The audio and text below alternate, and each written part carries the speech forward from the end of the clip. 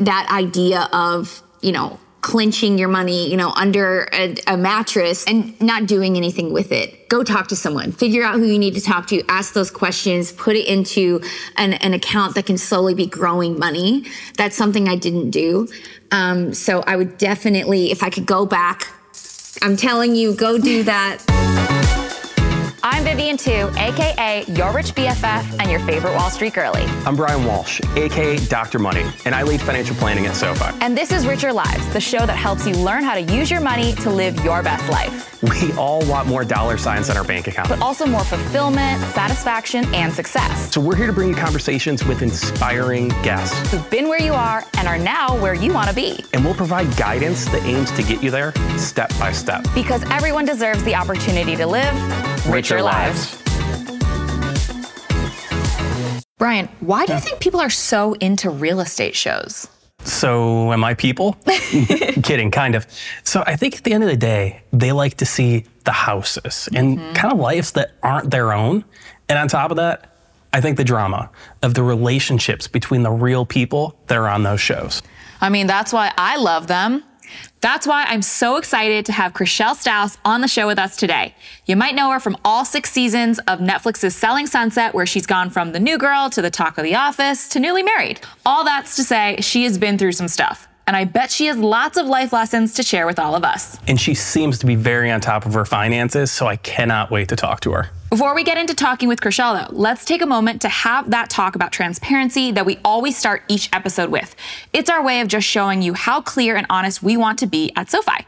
On that note, everyone you hear from today has been compensated for their time, including myself and Chrishell. We're what's called a non-client promoter of SoFi Wealth. And I'm a registered representative of SoFi Securities, LLC, and an investment advisor representative with SoFi Wealth, LLC. Basically, in every episode of Richer Lives, it's my job to make sure that nothing said is false or misrepresents the truth around investing, and is generally just good information that helps people get their money right. When it comes to buying or selling houses, there's no agent that we'd all like to work with more than Chrishell Stause. You probably know her from the wildly successful Netflix series Selling Sunset, or if you're a soap stan, you might remember her from Days of Our Lives. Welcome to Richer Lives, Chrishell. Thank you for having me. Well, if you guys are in the market for a house, call me up. Okay, so Chrishell, we always like to start with an icebreaker. Okay. Are you ready? I'm ready. Let's do it. Okay, so let's pretend AI takes over the real estate business. Not too far off. Okay. What are you changing to and why? Well, I have to say, I really like having multiple different streams of income just in case anything ever falls through. So I have a lot of things that I pursue, whether it's, reality TV or hosting or writing, or recently I've really gotten into, fashion, and I did a line with that. But I feel like anything that makes you happy, anything that makes you smile is something that can always start off as a hobby. But you never know if you put some time and effort, especially now in the days of, TikTok, things like that, what can end up becoming, a fuel for income. So, yeah, I mean, perfect example right here. You're talking to someone who knows. I love you. I know, this is how we found each other. Viv, what's your favorite part about SoFi? Hands down, without a doubt, at the top of my list is SoFi checking and savings. Not that everything else SoFi offers isn't amazing, but a high-yield savings account is the cornerstone of what I believe everyone needs to start getting their money right. You're totally right. If you're not keeping your savings somewhere where your money is making money, then you're missing out. Especially as interest rates rise, the APY on your money in SoFi savings has risen as well. The other really important part of the high-yield savings account is making it simple to transfer your money back and forth to your checking account. And with SoFi, there's no limit on transfers between them. You can set up to 20 vaults for all of your savings goals. And of course, all of that is available in the SoFi app 24/7. The other really cool thing about moving your savings to SoFi is that you can access additional FDIC insurance up to $2 million on deposits available through a seamless network of participating banks. So stop letting your savings sit in a dark corner and give it a moment in the spotlight. Move your money to SoFi checking and savings, plus get up to $250 when you also set up direct deposit. You can sign up by going to SoFi.com/richerlives. So Chrishell, you've talked about that when you were younger, living in a trailer park meant you were doing better than usual. And Now I want to know, after living all of this life, what does rich mean to you now? Now that you are selling and buying $40 million homes for your clients, like, do you consider yourself rich? Well, I'm still not to the point where I personally would be buying a $40 million house, but I do consider myself, rich in the way that, yes, like those things that used to be really stressful are not stressful anymore. I don't have to think about, coming up with excuses of why I can't do things, because really I'm worried about, I can't go to that restaurant, or looking at a menu and being like, what can I actually order? Oh my God, we're splitting everything evenly. Just all the things that, you don't want to be very vocal about.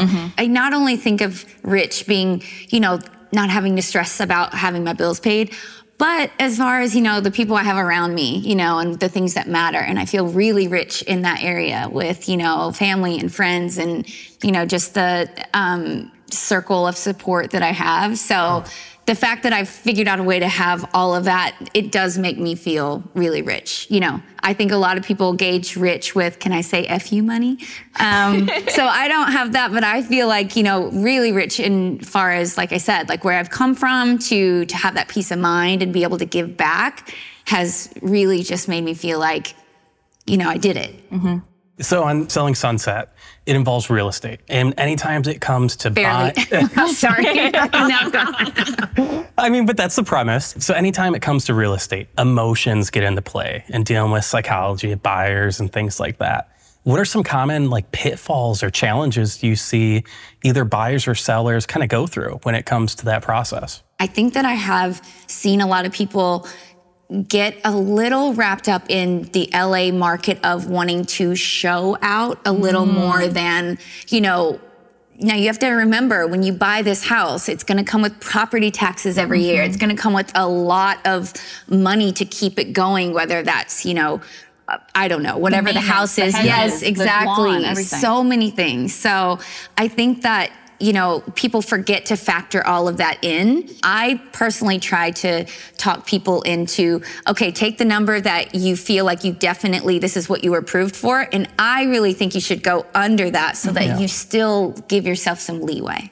See, that's perfect from a financial planner perspective, because that's how we always look at it. It's like, whatever you get pre-approved for, you should never be buying that house, because if you are, you're going to be cash poor. You're not going to be able to afford the ongoing maintenance, all that type of stuff. If you're overextending to buy the house, are you going to actually be happy in that house? Because you want to end up making it a home. And if you're stressed out all the time, the house might be pretty, but is that going to feel like a home when you have this stress on your family? So I try and remind them, to keep that in balance. I think that's a really good reminder that, you're working with some of these clients that are ultra high net worth. Even really, really rich people can sometimes get caught up in keeping up with the Joneses. What would you say is something that rich people and the average person think differently about money? Well, this is interesting to me because having been raised in an environment where, when you feel like you get money, you put it under, the mattress or something. And then now living in this world, I had to basically deconstruct everything that I learned about money, because I realized, if you do that, you're never going to grow money. And I'd never really even known or heard of the concept of money growing money. That didn't even make sense to me. So investing was something that was a completely new idea. It felt very scary to me. So I think that, when people are raised in an environment where they had money growing up, these are things that they were taught. Well, this isn't really taught in our schooling system. It certainly wasn't when I went to school. And so it's just something that I had to kind of learn the hard way. And I think that is the biggest difference, where, I don't think that when we grow up poor, you don't know where your food's coming from. You're not thinking about investing. Yeah, totally. And what would you say is one behavior that no matter how rich someone is, or no matter how broke somebody is, that is a commonality you see across everybody?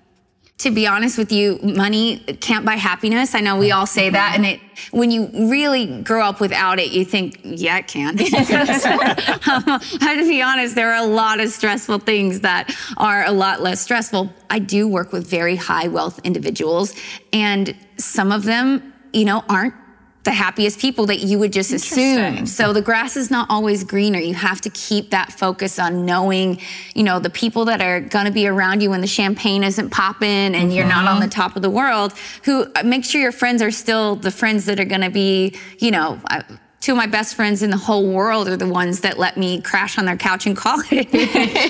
You know, so they don't care, you know, if tomorrow all of this went, you know, down the drain. I think that that is the commonality in that money does not buy those types of things. Yeah. I think we come across a lot of people who, you know, similar to what you said, didn't learn about money growing up, whether it be in school, from their families, different things like that. As someone who started there and then now has a firm grasp of things, what piece of advice would you give to people to kind of start that journey of learning about money and taking those first steps? Well, follow you, first of all, because you give really great advice. I think that this show is a great, you know, platform for that. I think that this whole world of social media is really helpful for people because... You guys, I didn't pay her to say it, by the way. I just want to be really clear. No, but it's interesting how, you know, you can get this, you know, intellectual information now so easily that, you know, really was not easily accessible before. So I think that that's amazing. And I also think that, like I said, like you don't have to have gotten that dream job to start thinking about investing. You can start investing and do it by percentages. Whatever you're making right now, find out what your expenditures are and find out what percentage you can put away each month, no matter what the job is, so that you can just slowly grow that and invest that. Yeah, and I think one of the things you hit on was so powerful with social media, because like with financial education, everyone kind of thinks like, oh, if we just taught all the kids in high school all the basics of personal finance, they'd be good to go. But so many people forget what they learn with finances if they don't use it. So I think that's why like social media content like this can be powerful, because you're thinking about buying a house. Cool, let me tune into this episode. You apply it right away. So I think that's just an interesting way for people to learn about personal finances that I guess is different now than ever before. It's so refreshing to hear from someone who has seen so much success that like it's still intimidating for you, because you say like some people might know exactly what they're doing. There are far more people who don't, and they think everyone else does, and then they're too afraid to ask for help because we don't talk about how we don't teach this in school. So I love that you said that.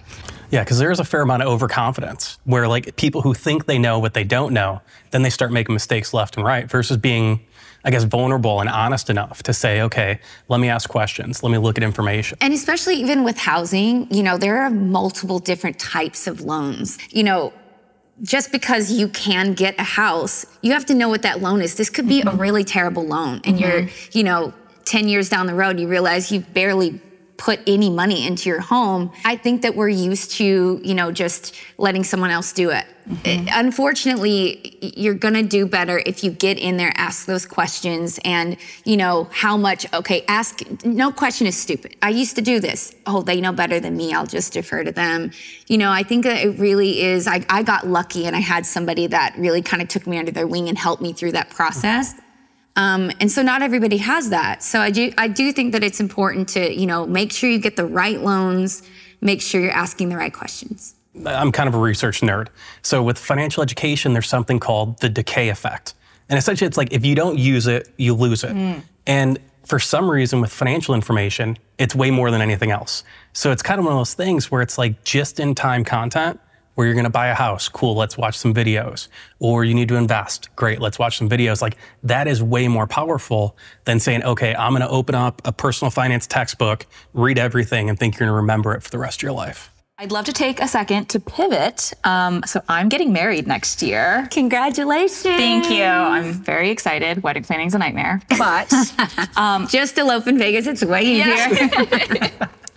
I'd love to know that when you and G decided to combine your lives, when did you have the conversation of, hey, should we get joint bank accounts? Like, you know, how are we going to make two lives into one? Personally, I think that you should always keep some independence in a relationship. You never know what's gonna happen. So as someone that speaks from experience, I say always keep some independence. But when it comes to, you know, down the line and, you know, raising children, that kind of a thing, I'm sure that conversation will change when there's certain things where, you know, so it depends on where you are. Right now, we're very independent, but obviously I do think that that would change and have, you know, a family account when it comes to, you know, raising kids, which I think would be the reason that, you know, you would want to have that together. Yeah, daycare's expensive. Yes. Oh my God. You know, I mean, it's kind of funny because my wife and I would take the complete opposite approach. Everything's combined, but there's, like you said, there's no right or wrong answer here. Like, My approach makes sense for my relationship, yours for yours. Exactly. So another area that we see come up is, let's say, for example, you know, in your relationship, there's going to be inconsistent income from time to time. Just it's the nature of things. How do you go about smoothing things out, kind of planning out your finances, knowing that there's going to be great times, there's going to be not great times, and kind of smoothing out the ebbs and flows? Well, I've never been one to spend it as it comes in. I mean, I've been one that's like, oh my God, I got a job. Like, I don't know how long this job will take me because I started in soaps.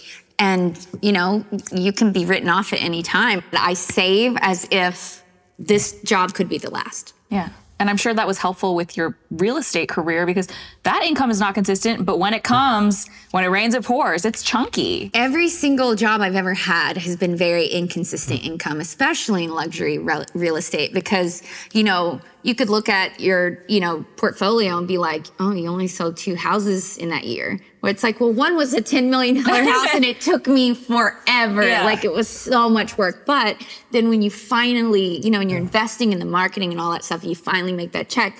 Yeah, you can't go out and just blow it. That could be, you know, your last sale. So there's certain things I feel really, you know, it's luxury to splurge on, and I see the value in doing that. But that being said, there's other things I'll be super cheap on where people are like, why are you doing this? You know, like, you know, certain like domestic flights or something where I'm like, it's 2 hours. I'm sitting, there's a middle seat, I'm taking it. It's like $2,000 more to sit in the front. Like I'm going to sit here for, you know, 2 hours of your time, $2,000. I can't wrap my brain around the value of that. So we kind of talked about before with like splitting things up and everything in your relationship. Another kind of common starting point we talk about with couples is aligning on shared goals, because like kind of like the goals are what drive everything. So I'd love to hear how like you and G talked about like shared goals, figuring out those types of things, and I guess like prioritizing them. I think it's one of those things, you know, we're just very open and transparent about everything. And one of those being, you know, we're trying to combine our lives and talk about family planning. And that is something that, you know, is a shared goal of ours. And, you know, because we are a same-sex couple, I feel like it's one of those things where, you know, there's a lot more planning involved where, you know, it's just, you know, and that's a financial, you know, decision. And so I think that it's one of those things that I'm excited about. It's a luxury that I feel really lucky to be able to do. But I do think that, you know, that's something a lot of people go through. It's not cheap to, you know, whether you're in a same-sex relationship or whether you are, you know, in a relationship where you're, you know, you're not able to get pregnant naturally. There are alternatives, but they're pricey. So I think that, you know, one of our shared goals is just, you know, working that out and, you know, trying to figure out how we get our lives to combine, because G has, you know, even now they have a studio in LA, but it's not like I have a space in my house for a big studio. So we're trying to figure all this out. Yeah. Throughout all your responses, it's centered around like communication.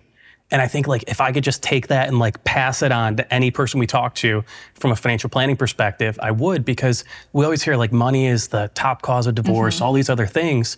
That's because money arguments, they linger, they're severe, and they just kind of never end, and they sit there. The only way to go over that is communication. So like the same thing you're talking about is exactly how people should be approaching money in a relationship. Yeah, I think that you should have those conversations even if they're uncomfortable.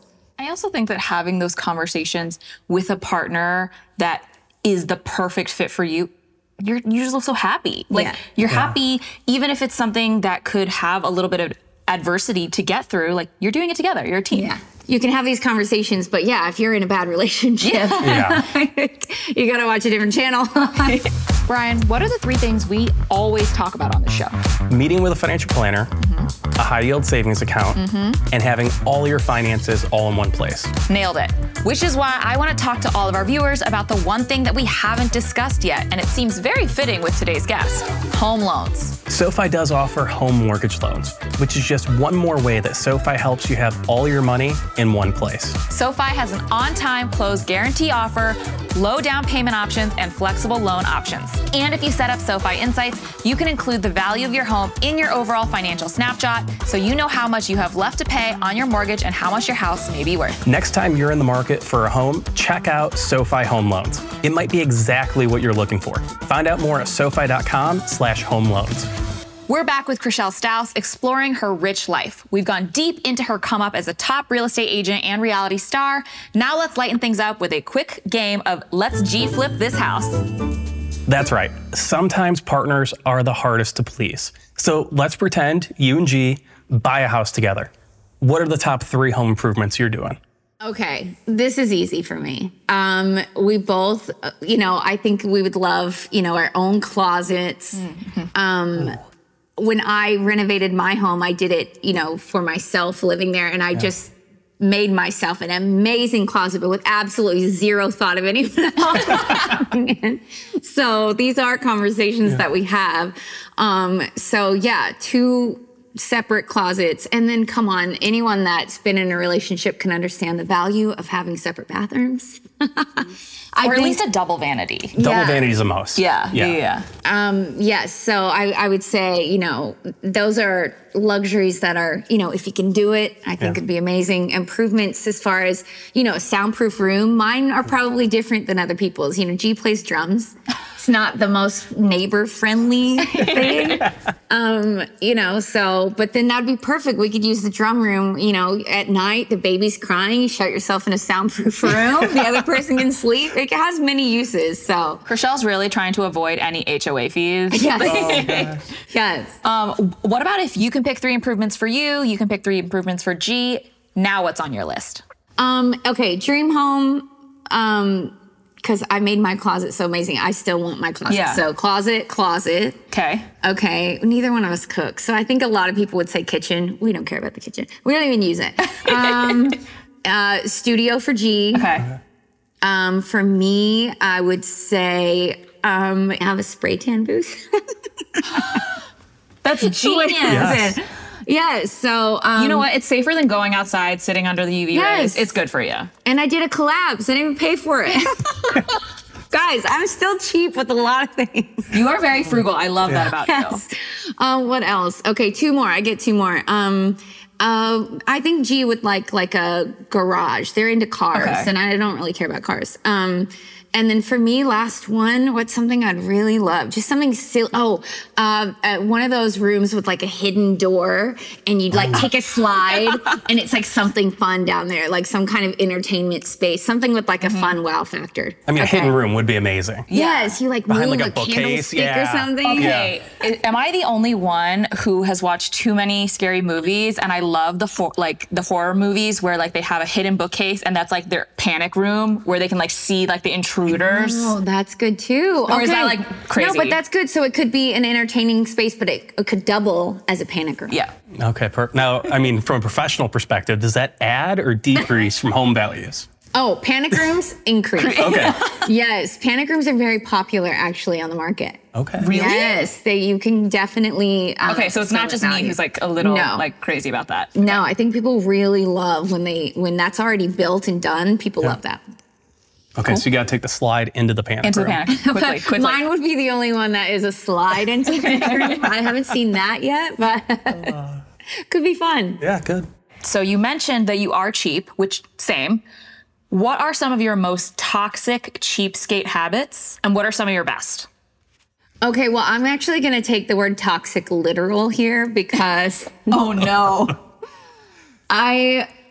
This is silly, but you know those eye makeup remover pads? Yeah. And I feel like sometimes, I'll use it and I'll barely just need to clean up under my eye, but like it's just one little piece. I'm like, I didn't even use the other half of it. I should cut it and then put the other piece in.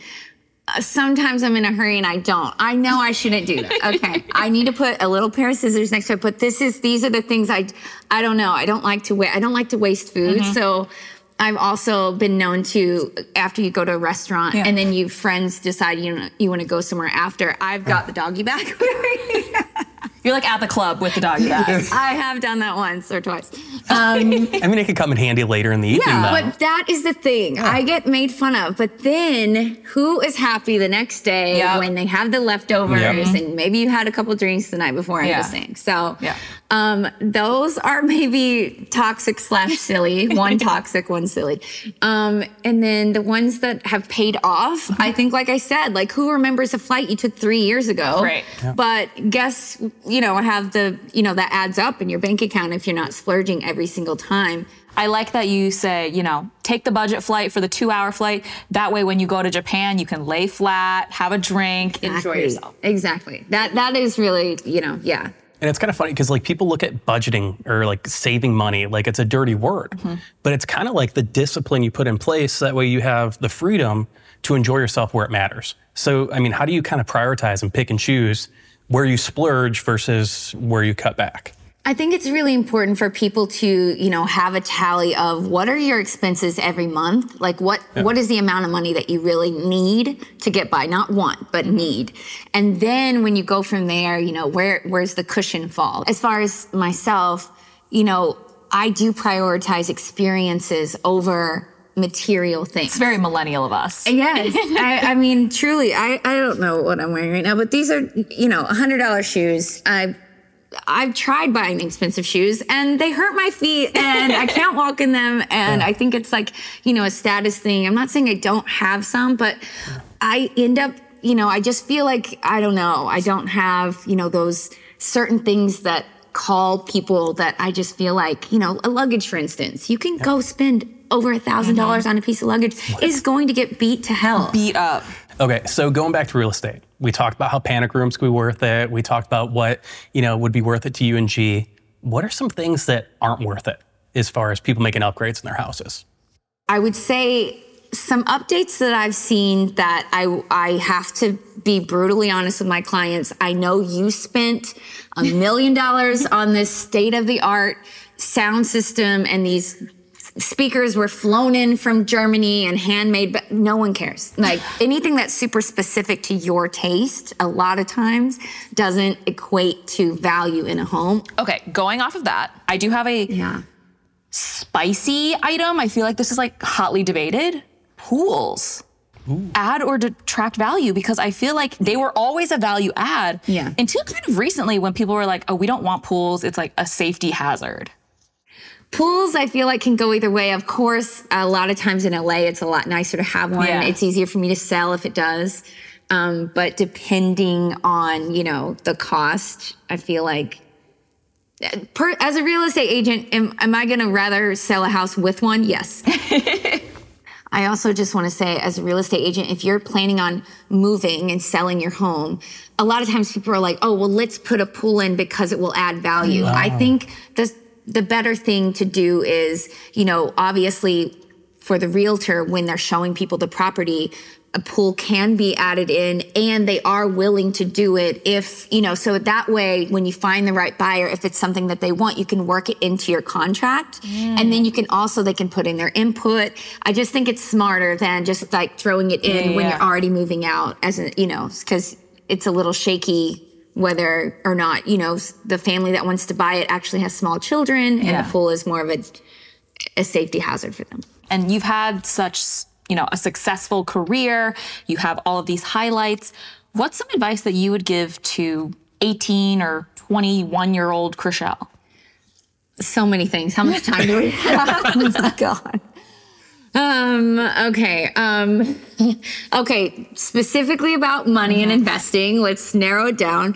I would say, again, that idea of, clenching your money, under a mattress type of thing, even if it is in a banking account, and not doing anything with it. Go talk to someone, figure out who you need to talk to, ask those questions, put it into an account that can slowly be growing money. That's something I didn't do. So I would definitely, if I could go back, I'm telling you, go do that.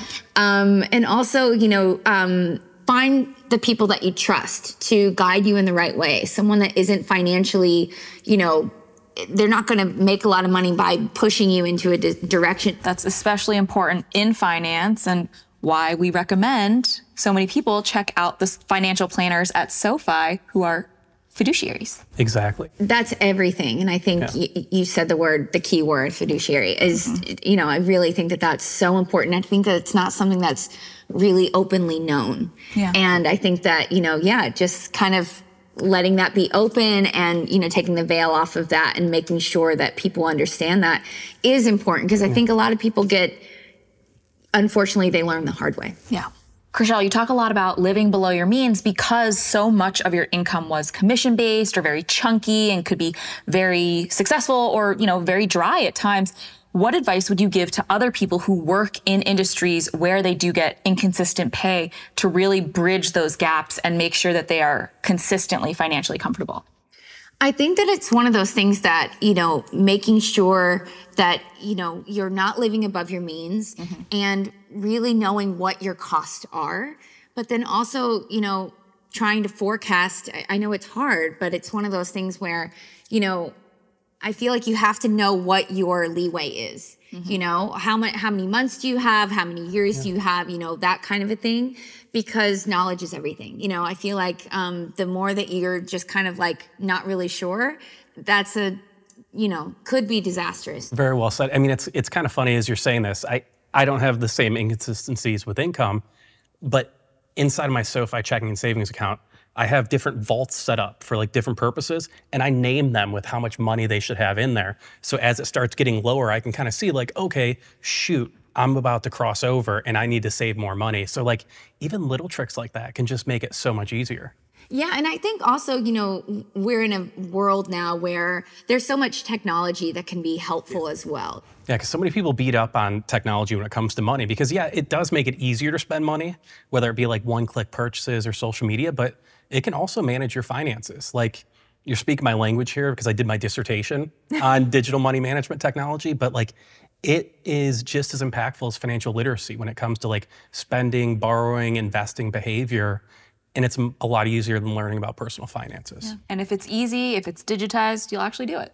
Like the SoFi app, I feel like, people have such access now to this technology that is so useful to help you track things like your spending that, why not take advantage of it? I wish I had this before. It would have helped me a lot. I mean, not just, keeping up with, your own spending, but especially, in home buying, your credit score is very important about which loan you'll get. If you're going to be buying a home in the next 6 months, here's your credit score. In those 6 months, that is the time to work on getting it up. Okay, what are the things that are dinging it? What could you fix it? And I've seen people bring their credit score up in 6 months pretty drastically, and it's really helped us get them a better loan. Yeah, it really is just kind of like the awareness of like, okay, what's my score? And then understand, okay, what is the thing I should focus on, right? Like, because everyone's gonna have one thing that either is helping or hurting their score. And if you just focus on that one area, you can make some changes. And I think that's the one mistake people make. They normally don't look at their credit score until they are actually applying to get the loan. And, that's what I do love about, this app, and that it lets you know and you're always in the know, because a lot of times there's nothing you can do now. If you want this house, we have to put in the offer today kind of thing.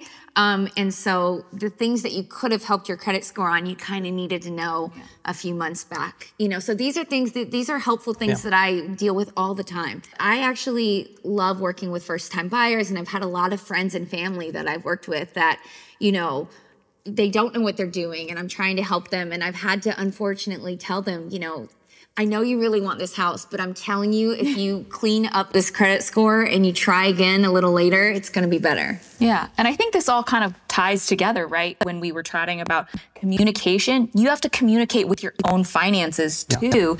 And it's not something that you can just set and forget and never look at again. Like, you should check in, especially during big life milestones, like, having a long-term life partner or kids or moving to a different country or anything like that. But it's important to just constantly be making sure that you are on track to live your happily ever after. Absolutely. And I feel like you can always find money too if you're being smart about it. What are those subscriptions you didn't remember to cancel?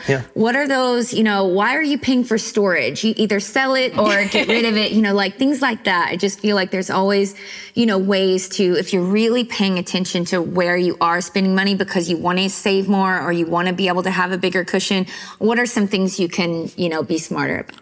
Definitely. Chrishell, thank you so much for coming. This was such a pleasure. Yeah, thanks for chatting with us. Thank you guys. This was so much fun. Our thanks to Chrishell for giving us all the real estate tips and tricks today. So much good advice. If you like this episode of Richer Lives, then be sure to hit the subscribe button so you'll get a reminder to tune in next time. It's going to be more amazing insight into how to live a richer life. Also, drop a comment letting us know who you'd like to see us interview next. You can also find SoFi on TikTok, Instagram, X, and now on Threads too. And of course, on your phone right here. Maybe I need to get my fiance to go to one of these financial planning meetings before we tie the knot. I already got him to sign the prenup though. Highly recommend. Anyway, Brian, can you remind people where we go to make an appointment with a financial planner? Yes, SoFi members can sign up for complimentary financial planning sessions at sofi.com/no-cost financial planning. That's it for this episode. See you next time. Hi again, it's me, Brian Walsh, aka Dr. Money, here to talk about some legal stuff. Though I am a certified financial planner certificate, your finances are unique. That means anything I talked about today shouldn't be considered advice. Think about it more as high-level education or guidance. Also, please subscribe to our channel. You gotta watch a different channel. Go get it. Well, anyways, we won't say it. Maybe I need to get my sorry. So it's really about